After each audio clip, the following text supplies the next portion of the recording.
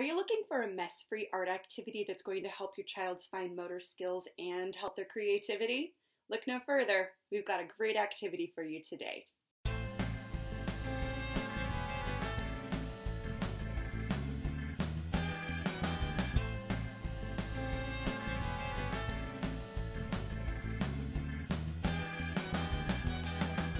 One thing I love about this activity is how adaptable it is depending on your child's age.